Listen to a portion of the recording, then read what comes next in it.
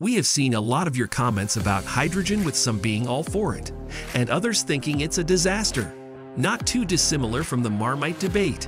In this video, we'll be looking at an amazing discovery from Rice University that may impact the hydrogen debate.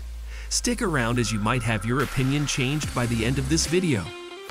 Hydrogen is a clean and highly efficient fuel that can power everything, and the best part is that you don't need a lot of it. Let's say you have a gasoline-powered car and a hydrogen-powered car. When you give them the same amount of input, their results are very different. The gasoline car will always run out of juice way before the hydrogen car does, and not to mention the hydrogen car will also give you a lot more power.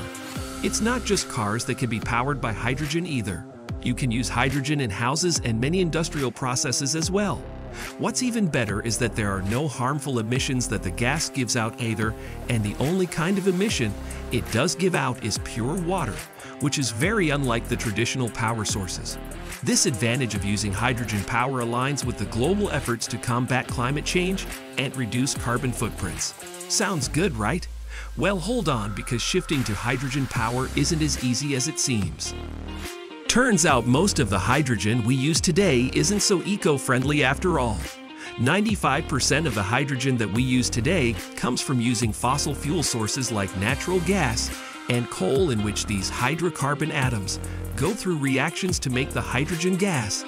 And while the gas itself is clean and is no threat because it doesn't let out any carbon dioxide, the process of extracting these fossil fuels does. On the other hand, we have green hydrogen. This is the gas that is generated through the process of electrolysis, which is the process of turning water into electricity. You just have to pass an electric current through water, causing it to split into its basic elements, hydrogen and oxygen. And you can use other renewable sources to generate the initial electricity you'll need from sources like solar and wind. All of this sounds like a great deal, since all you get from this method is oxygen and hydrogen. But there still is a catch. The biggest challenge is the funding to make it all happen. You see, this method is expensive, so only 5% of the overall hydrogen market uses this method. That's where Rice University comes in with their major breakthrough. The people at Rice University developed a special cell they call the photoelectrochemical cell, and they say this cell will change how energy is stored for good. The purpose of this cell is to convert sunlight to hydrogen. Get ready for a bit of science. This device has advanced halide perovskite semiconductors with high-performance electrocatalysts, which are known for their ability to efficiently absorb sunlight and produce electrons whenever exposed to it. These charged particles then go on to react with water and split the atoms to make oxygen and hydrogen with 20.8% efficiency, which is a lot higher than the last record, which was only 13.4%. This is huge for the university, because if we go back, there were a few challenges engineers used to face, especially with efficiency and cost. Scientists at Rice came up with a new design using extremely high-level designs after studying the properties of halide perovskite semiconductors. One point to note here is, while halide perovskite is an excellent choice to use when it comes to absorbing sunlight for solar conversion, it does corrode when in contact with water, which makes it of no use when needed to split water.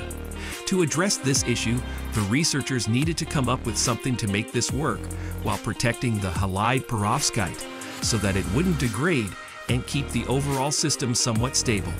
Rice was able to solve this problem, and the long-awaited breakthrough finally came. When designing the photoelectrochemical cell, they came up with an anti-corrosion barrier that was strategically placed around the semiconductor, like a safe layer that doesn't let the conductor degrade from coming in contact with water. This has two layers. One would stop the water from damaging the conductor, while the other would make sure there was a good electrical connection between the perovskite and the electrical coating. Doing this, they were able to save the conductor while still keeping efficiency by transferring the needed electrons for the reactions. The key was to make sure there was a balance between the electricity produced and safeguarding the conductor. The scientist and Rice wanted to make sure this technology is as cost-effective as possible, so that it can be used in different commercial applications for a cheaper price. Through many runs and experimenting with different elements, they finally came up with their design. Their ultimate goal is to make sure the energy is taken in from the sun and turned into electricity.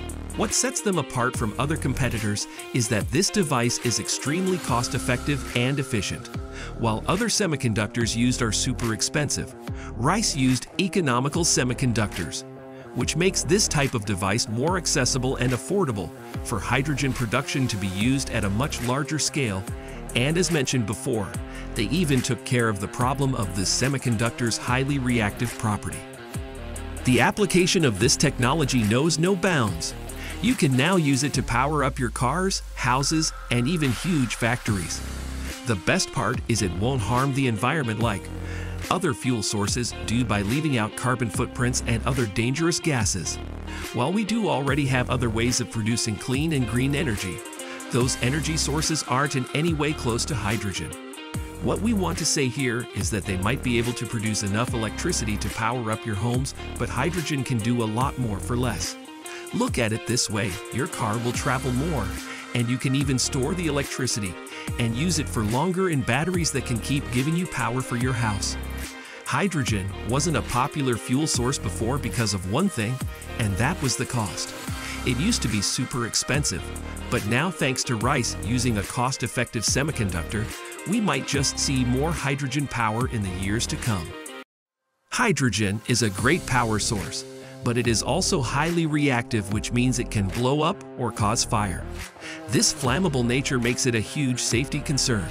Hydrogen's propensity to catch fire easily and burn intensely makes it extremely risky when handling, storing, and using the gas. There was even an incident where a hydrogen-fueled cell just flat out caught fire during the refueling process in California. And that incident is an eye-opener to how dangerous this gas can be. Scientists and engineers are working on this issue and are trying to make storing and using hydrogen as safe as possible. These developments are not only a must for the safety of the public, but also to make it acceptable to be used as a clean energy source at a higher level. Companies are trying to invest in this hydrogen technology, and what they're really trying to work on is decentralizing the gas. By decentralizing, what we mean is instead of shipping the gas from other places as we do with oil, machinery, and infrastructure, we have the ability to make the gas wherever and whenever. Along with that, they're also working on making this a lot safer and more efficient, meaning whenever there's a supply issue. Thanks to the work done by Rice, manufacturers can still keep on making the gas on their site, and companies would be able to handle any kind of hiccups, which will in return cost less, because now these companies won't have to pay for transport. What do you think about hydrogen energy? Is this the key to clean energy in the future? Let us know in the comments section below. And if you enjoyed today's video, then make sure to subscribe to our channel. See you again soon.